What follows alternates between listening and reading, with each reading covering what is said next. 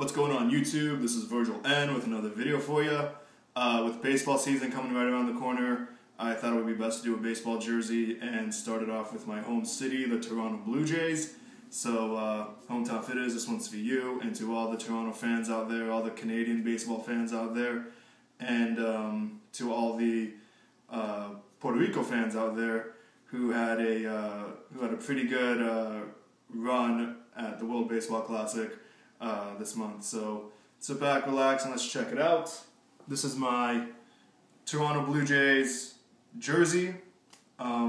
It's a Cooperstown Majestic replica, and I bought it as a blank and got it customized to one of my favorite players growing up, Roberto Alomar. I was kind of on the fence as to who I wanted on the back of this uniform. It was either going to be Alomar or Pat Hengen, but I went with Alomar. I kind of flipped a coin and it landed on Alomar's side, so that's who I went with. This isn't exactly the authentic, but it's a lot better than the replicas that they produce today. Getting into the detail, I gotta clean this jersey actually. I've got some stains on it, but getting into some detail, you got the Blue Jays in 2-layer wool felt lettering that's stitched into the jersey. You got this Blue Jays logo, the classic logo that they used back in 1992. These powder blue and royal blue stripes on the sleeves. And on the back, in single layer tackle twill, you have Alomar stitched on the back and the number 12. This looks like it's just 2 strips of blue stitched onto the back, but really if you look at it up close, it's actually like a white piece and 2 strips stitched on the outside, so it's actually 2-layer tackle twill on the number 12. And this is the tag at the bottom corner that says Cooperstown Collection Majestic.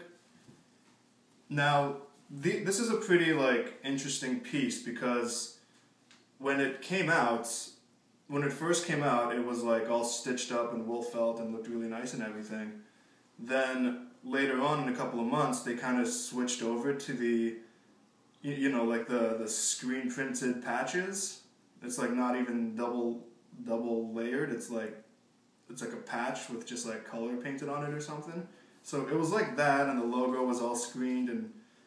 And when I saw that, I immediately knew that these ones here, they won't be available anymore. So I grabbed one as fast as I could, and then about a week later they were all sold out, and they replaced them with the newer replica versions.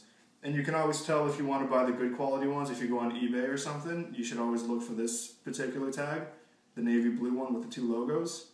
That's how you know you're going to get a proper jersey with a better quality, and it's not going to wash off or anything, which is kind of lame because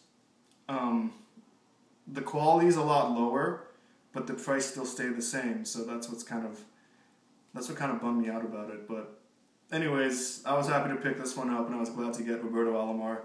He hit that one home run that got us to the World Series back in 1992 against Eckersley, and he had a pretty stellar career. I wore this jersey at the game when they retired his number against the Texas Rangers, and he did an autograph signing, and when he did the signing, I sent out the jersey and I couldn't get it back, so I got a photo anyways. I'll show that some other time, but yeah, all in all, a pretty sweet jersey. And to add to this, I have the white and blue Blue Jays cap. Now people think that this is the Cooperstown version, with the wool that says Cooperstown on it. But this is actually the on-field authentic that the team wore back in 2008 for the Flashback Fridays edition, of the Flashback Fridays games, where they wore the powder blue pullover jerseys, and they had these on field, and whatever they sell on the field is what they sell at the store. So I picked it up, and turns out that they don't make these anymore. So I'm pretty happy about it now. It's just the Cooperstown version. This is the MLB logo on the back. It's actually 3D embroidered. And you have the authentic tagging on the inside. At the time, back in 2008, the Blue Jays were the only team that had the white panels on the front. And I think in the next season or 2 seasons later, the Baltimore Orioles did so. But this was the first time that the white panels did come back, and the Blue Jays were able to do it. And this logo here, this classic logo, has the second most stitch count on any New Era baseball cap. So that's kind of neat. It goes really well together. I love it a lot, and it's like probably one of the best ways how I can represent my favorite player, or one of my favorite players growing up. I think if you were to get a blank 1992 or 93 Toronto Blue Jays jersey, and you want to customize it, I think any player from any of those 2 rosters is appropriate. You know, you got like Paul Molitor, Pat Borders, Kelly Gruber, Dave Winfield, Juan Guzman, Joe Carter, Jack Morris, John Hollerud, Candy Maldonado. You know, it just goes on and on and on, because there was such a good team back in 1992 and 93. So, I don't know, Alomar was just one of those players that I really admired growing up. So, I went with his name and number.